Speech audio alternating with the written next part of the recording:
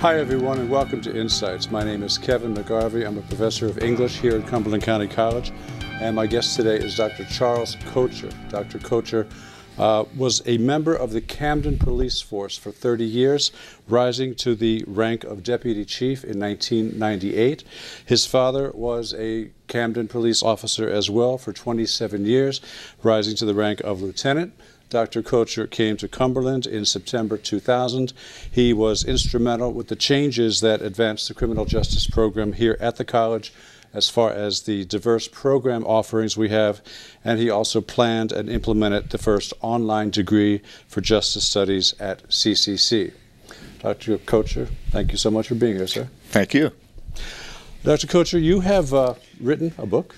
And you have just published a book, which is a marvelous book, by the way. I have read it a couple of times now. And it's called Camden Police in Defense of Law and Order. So the title alone, I have two questions for you. Does law and order need defending? And what is the significance of the title itself? Well, the significance, Kevin, goes back to an incident that occurred in the 1960s, where the city of Camden lost 2 patrol officers in less than a minute's time. They were both part of a 2-officer car patrol and on a call, and there was a domestic, and the one officer bolted from the car and was shot by the suspect just at the moment that a second patrol car arrived to back up the first, and the suspect turned and fired and shot the officer in the second car. So in less than a minute's time, 2 police officers were fatally injured. The chief of police at the time, Harold Melby, put out a teletype, which now it sounds antiquated, but a teletype back in the 1960s was technology. Kind of like a text. Yes, it was a text message. Right. And he announced to all of the police departments, in defense of law and order, the Camden Police Department had lost 2 officers. And officers responded to those funerals as far away as LAPD for the first time from the West Coast to the East Coast. The city of Philadelphia sent 2 busloads of police officers to the funeral so that they could relieve the officers on duty to attend the funeral. So it kind of served as a cohesion type incident for law enforcement, and worth noting in the title, I thought. So those are very meaningful words for you in a very means a lot. Real way. Means a lot. The second part of the question: does law and order need defending today? Certainly, I think it's a issue that is in the forefront as we look at the last couple of years. What has happened through Ferguson with that incident, and later in New York with the choking incident that we saw, and then Charlotte. Also showed that law enforcement is under scrutiny, and there is a defense issue that needs to be defined by both law enforcement and the community that they serve. What do we want from our police officers? Now, the community that you served, you were born in Camden. I was born in Camden, Cooper Hospital, right. 1950. Okay, and as we said in the introduction, your dad was on the Camden police force for 27 years. You served for 30. Yeah. You know Camden as well as anyone. Yeah. Let's talk about Camden a little bit. Camden is a good microcosm, I think, of when people think of a shorthand for urban blight, for things that have gone wrong in American cities. I think Camden's always right there at the forefront. Tell us about the good old days, first of all. You were telling me about a city of neighborhoods and how you remember, a very lovely place to grow up. The city, to me, was a series of streets that just people lived on, that you knew everybody by name. I lived in a row house, which now we call that a townhouse, but a row house where you had neighbors that would help to ensure that the kids grew up properly. In my row, there was the Burrises, the Hollowells, the Kochers, the Molinos, the Fitzgeralds, the DeCarlos, and I could name every house. And we used to walk down the alleyway and just smell the food for the afternoon dinner. And if it smelled real good, we would ask that son or daughter, hey, could we eat with you? Could we have some? Yeah, do you think you have enough for me? And then go home and say, hey, Mom, I'm going to eat over Tony's house tonight. my grandparents lived 3 blocks away, so I could walk to their house. I could walk to my other grandparents' house that lived about 8 blocks away. I could name all the police officers each block who lived in what house. For the very quaint, community-oriented, that if you did something a couple blocks away, your mother knew about it by the time you came home. Right. They met you at the door and said, have a seat on the couch until your dad comes home. So everyone knew the rules. But then things went wrong in Camden. And I know you told me that, you know, most urban centers have always had crime. One of the really, I laughed out loud moments in your book was when you mentioned that Davy Crockett himself was mugged in Camden in 1834. Yes, he was visiting on his way. He was passing through. Yes, he was passing through the Washington, D.C., and he was enjoying his dinner, and afterwards they were shooting for a competition, and while they were shooting, someone picked his pocket. No kidding. Yeah, in the city of Camden. So Davy Crockett lives.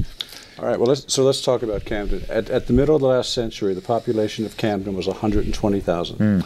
It's about 70,000 right now. It's lost about 40% of its population.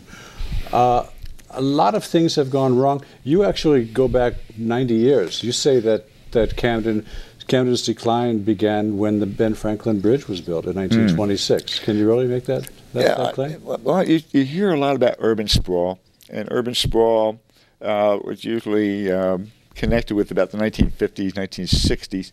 However, in the city of Camden, which was actually a area for recreation for Philadelphia, which was basically Quaker. So you would come across the ferry boat from Philadelphia, and you would drink your beer in your beer gardens, and then you would go back to Philadelphia at night. And so Camden was like the fun side of Philadelphia. And the bridge, with a lot of controversy being built, kind of split the neighborhood from the north section of the city down to about Linden Street, which was one of the main corridors to the waterfront. And you claim that that's a wall that really has never been never breached. Done away with. That had created a wall that kind of allowed that one community to be separate from the rest of Camden. Right. And with very, very few streets that lead up to there. If you take a ride into Camden and you go up to State Street, you'll see all those homes are 3-story houses, or all your doctors and your lawyers of this area. Remember now, Camden goes back quite a ways, and the forefathers of the city actually wanted Camden to be as large as Philadelphia. The northern part of the city actually went into Delaware, New Jersey, which is part of Pennsauken. Camden is the largest landowner in township of Pennsauken. And it was called the City Invincible? Yes. It's the city where Walt Whitman spent many years. Absolutely. It was the home of RCA. Yes. It still is the home of Campbell's Soup. You know, it has a glorious history. But things, I guess there's a lot of blame to go around. There's a lot of finger pointing we can do. The GI Bill is signed in 1944, allows people to buy houses in places like Levittown, where I grew up, you know, $99 down, $99 a month, and people were moving out of Camden and out of Philadelphia, as my family did when I was very young, and interstate highways are being built. The Cherry Hill Mall was built in what, 1961, 62, right. And all these other these pulling factors that were pulling people out, until really it got to the point where most of the people that stayed in Camden were the ones that couldn't afford to get out. There's a lot of truth to that. I would suggest to you that even Route 70 and 38, there are people around that can still remember when they were dirt roads. And so transportation wasn't that well established as it is today. Going in the summertime for vacation from Camden, you would go to Blackwood. Blackwood, New Jersey is a 20-minute ride today, and it's located of another college, of Camden County College.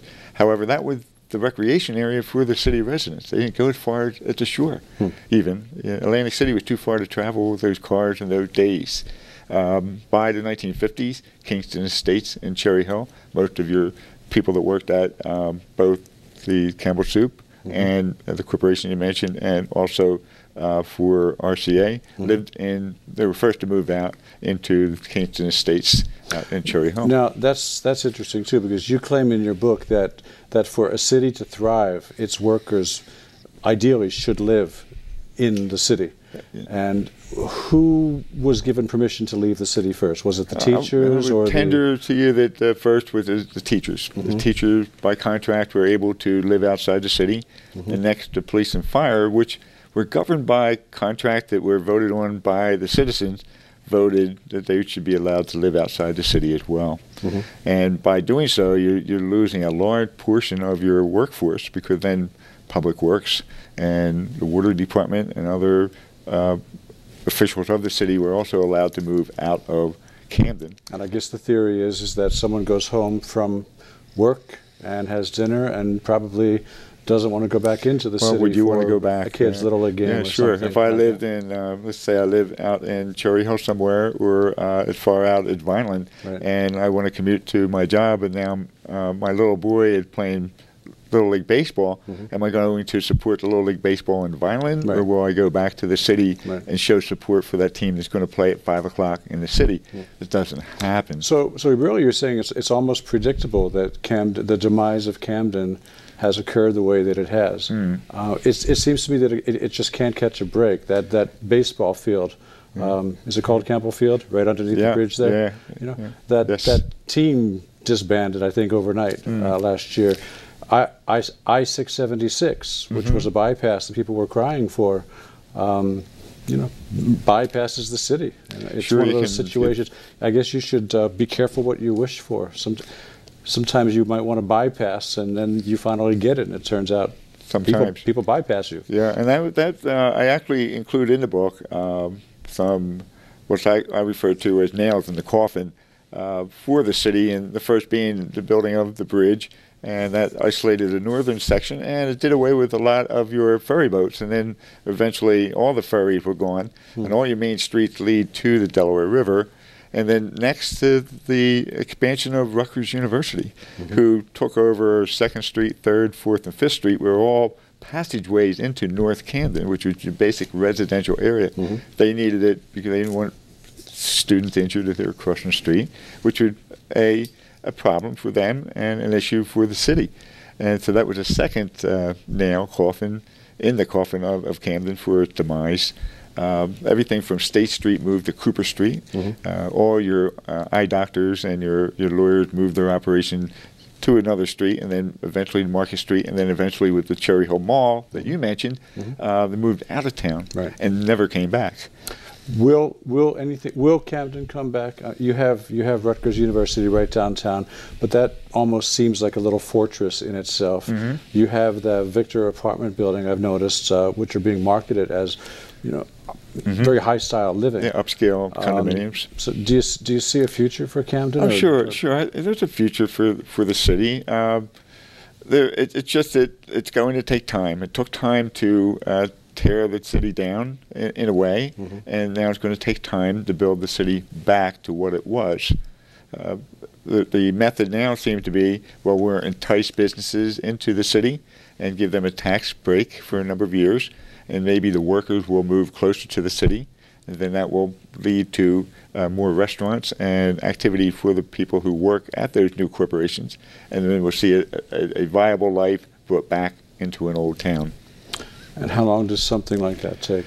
I don't know. Is that a few years, or is that a few generations? I would think we're looking at quite a few years. It took quite a few years to get to where we are now, Yeah. and it's going to take a few years to bring it back. Charlie, we have about a minute before we have to go into a break. In that minute, what are some of the reasons that you wrote this book? Give us a general outline, and we'll come back and discuss them afterwards. I stepped down from the dean position, and I had the time finally, because I think all of us always say, I think I ought to write a book. And that was one of the reasons. The other was because the police department was kind of disbanded and reformed in 2013, and I felt a need to document those 140 plus years that the Camden Police Department was in existence. So I took the time to put some things down, write them down on paper. And it's a very lively book. It might seem surprising to some people, but I know I was reading some bits and pieces of it out loud to my wife. It's a shout out to a lot of people. There's a lot of names in there. I can even picture some of there was a guy named Fussy. I'm trying to think of what his name was. Yeah. And you love to describe the changes in the uniforms and the badges and the patrols and just some of the history of the police it's important, force. I think that create the culture around any organization is your history, and history is important. Even the decal that's on the front of the book was something I designed for the department. It was modeled after the city of New York, and it captured on the inside part of it, it's a 7-colored patch that you'll see on the cover. It captures the city emblem and the little locomotive that Camden had the first train, and Camden had the first this and that. It's almost like the city of Philadelphia, the city of first. And that history is being lost. So you're doing everything you can to keep it in the forefront. Yes. Okay, we're going to take a break. We'll come back. I would like to talk about some law enforcement issues facing us over the past couple of years and in the very near future. So stick around over the break and we'll be right back.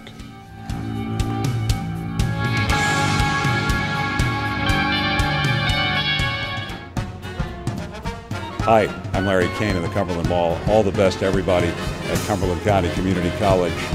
Your success begins there.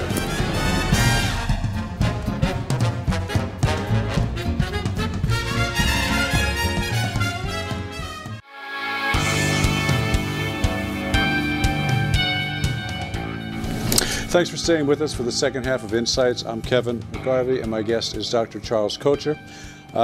Dr. Kocher, I was looking on the internet. I was reading some of sort of an overview of the President's task force on 21st century policing.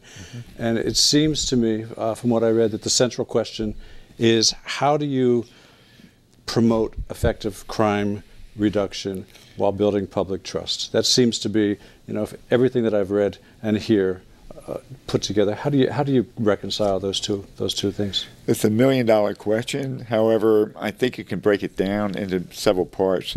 Law enforcement has to do a better job at solving crime and preventing crime, and the vehicle they're using now to do that is community policing.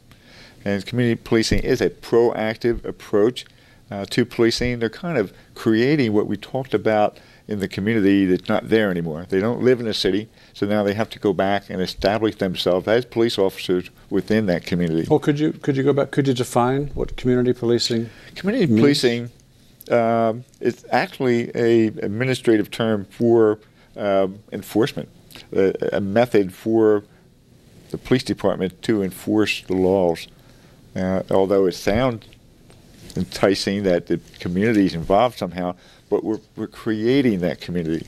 The police officers are taking part in different types of activities, baseball or basketball, or they're having a barbecue, and they're trying to reestablish themselves to being trustworthy within that community. At the same time that there's respect for law enforcement, and that respect requires the community to understand who are our police officers that are there. It's a program that came out of Rutgers University with George Kelling, and caught fire and led to other theories after it. But we hear a lot about community-oriented policing, which was a term from Bob Trojanowicz in 1986, who was a sociologist, and knew that somehow we had to bring the police department back to the community. And how we do it, who knows? Well, this goes back to what we were saying in the first segment, too. If you have a police officer who's walking the streets, even if he or she is walking the streets, and then at 5 o'clock or at the end of a shift goes to a suburban home 15 miles away, that sends a signal. Yes, a different type of signal. And at my house, my dad was a cop, so it was not unusual to have somebody come to the door 7 o'clock at night and say, Mr. Kocher, I just ran over a cat, or this happened to my house, and he would have to take an action while he was not working. That's the neighborhood cop that was in the block. Okay, so community policing really is sort of a collaboration. It's like an interweaving of yes, it's a collaboration community. to bring it back to what it was prior to 1950. And is this a nationwide effort? Do you think that most police forces in the country see that as a goal? It's yes and no. The urban centers, yes.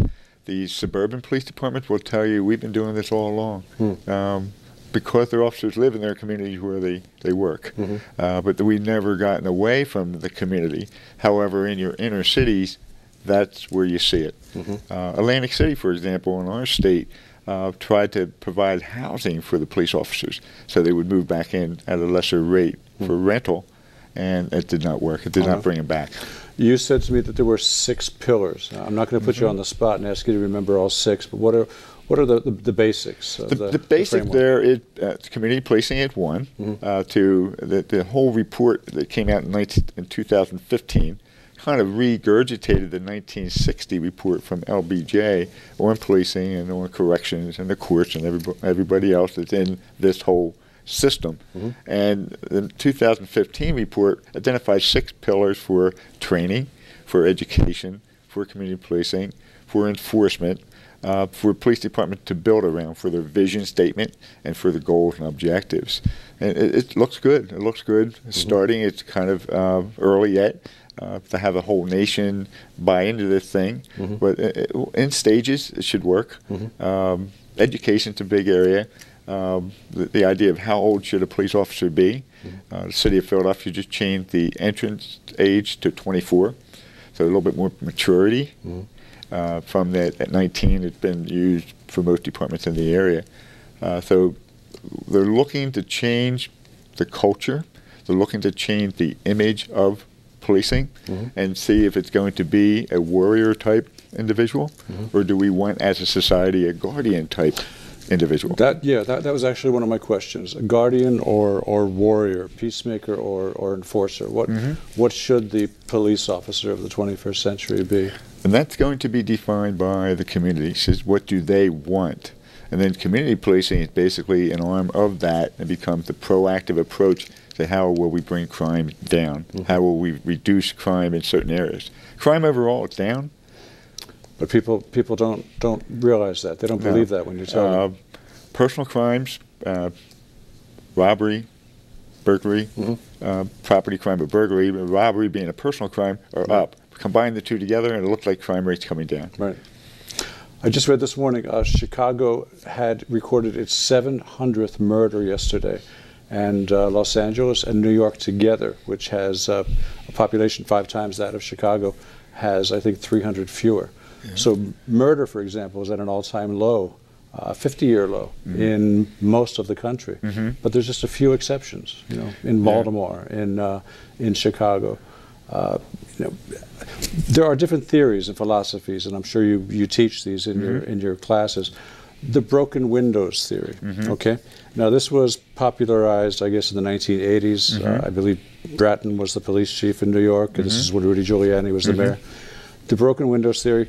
Explain. Broken windows theory is to is. take care of the lessers, and then the greater won't happen. So in a building, a broken window, repair that, and your heater won't burn out, or the floor won't be damaged with water from the rain coming in that window. So take care of the lessers. Now apply it to law enforcement. Take care of your kids on the corner, the loud noise, the graffiti on the wall, the squeegee guys, the squeegee guy that meets you at the border of New York. It won't occur. The major crime won't occur. So this is very aggressive policing. This is that community policing proactive method. Stop the crime before it occurs. Remember now, law enforcement from the beginning, 1829, was reactive. We started out with a light going on, and see the light's on, or they go find out, the Kocher house has a problem, then respond to that. Everything is respond. It's late. It's a late report. Proactive policing, stop the crime before it occurs. And going back just to the broken windows theory for a moment, someone like Giuliani takes credit for that and obviously sees that as a great success. But you yourself use the word aggressive. I'm sure some people see it as being extremely aggressive and possibly, overly aggressive. Yeah. And they stopped it in New York. And that gets into court decisions. You have Terry versus Ohio for your stop and frisk.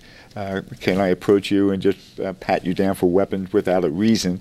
And the public doesn't want that. So that's what I mean by defining what do we want from our law enforcement. How far can they go to protect the citizens in their daily lives. And that become a cliche too of called quality of life issue. And what is the quality of life that community wants? How do we define that? And that's different. Can you sit on your step? Can you walk to the corner store without having your house broken into? Right. Okay, so in real terms, how can we improve relations between people, real people, and the police? I think you've got to start with your people skills, your communications.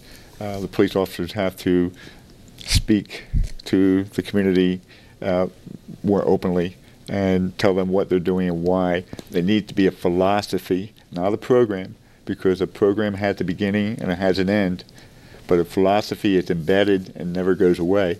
So what that philosophy is to have good communications. We won't have to fabricate it with a cookout or with a stage event with law enforcement doing something with the community. That it happens naturally, and that it doesn't happen unnaturally. It just needs to have that communication, and that skill needs to be embedded in the new officers. We screen out very well police officers. We want the best. Camden's best, Vineland's best, Bridgeton's best. But we might be screening out good candidates that can speak well too, or get along with kids. Our society is getting older. We have a geriatric community that's getting older. Officers need to respond to that. You have different generations. We talked about before we came out here about Generation X and the different generations, and the boomer, baby boomer generation, which we're part of, and now the new generation. You just presented a paper in New Orleans. You were telling me about the millennial generation, yes, and police use of excessive force. And that's a new whole factor for law enforcement to understand that when I respond to that house, I might be talking to someone from the greatest generation. I might be talking to someone from the boomer generation, or I might be talking to the X generation, or possibly a millennial who has the helicopter parents and everything else involved with. Right. The police officer has no training in that. We need to give them that sensitivity training, that diversity, that they understand exactly what they're up against. And then when you put that extra factor of a emergent problem on top of that, that your adrenaline is pumping and you're not thinking clearly, the officer has to take charge and understand that what generation am I talking to. And it's not just one or the other. Remember, there's half of one, half of another. So there's half of an X generation with the boomer and half of X with the millennial, and each one kind of overlaps another generation. And this is important, and this is what comes out with that respect that the officers want, but that they earn it. Thank you. We have about 1 minute left, amazingly enough. Talk about the criminal justice program here at the college. What exciting things do we have going on right now? Very active program. As you mentioned at the beginning, we have our own online degree in criminal justice. We have programs ongoing all the time. It's a lot of hands-on. So we do forensics in our program. And the students learn about DNA and collection and basic police work. But it's not a police program. It's a law enforcement criminal justice studies program. What does that mean? We're seeing if you're interested in law, or you're interested in the courts, or you're interested in corrections, or maybe policing, but it's not just police. And we also have collaborations with some four-year universities on campus? Absolutely. Yeah. We're close to Wilmington University and Fairleigh Dickinson University. We have our students also respond well to Rowan University in Stockton, and have actually attended John Jay and St. John's University in New York. So our kids have been getting in wherever they want to go. Great. So they just need to call the college's main number, which is 856-691-8600, and ask for information about criminal justice, and that caller will be directed to Dr. Kocher. Great. Dr. Kocher's book is called Camden Police in Defense of Law and Order. It is available on Amazon.com, BarnesandNoble.com, at the college bookstore as well. Dr. Kocher, thanks so much for being here. Thank you. This has been Insights. We will see you next time.